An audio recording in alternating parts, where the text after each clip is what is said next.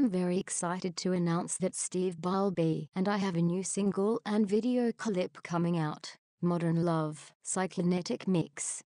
It is a reimagination, the first single from Balbi's forthcoming solo album, featuring the amazing Vixen Strings. It's available on your digital or streaming platform of your choice from Friday the 5th of July. When I learned that our second single would be Modern Love, I was ecstatic. Filled with awesome riffs, the song is much faster than our first single, Winner's Psykinetic Mix, so it was a mighty challenge for me to keep up with the faster BPM. However, I was not about to give in. Instead, I embraced the chance to push the limits.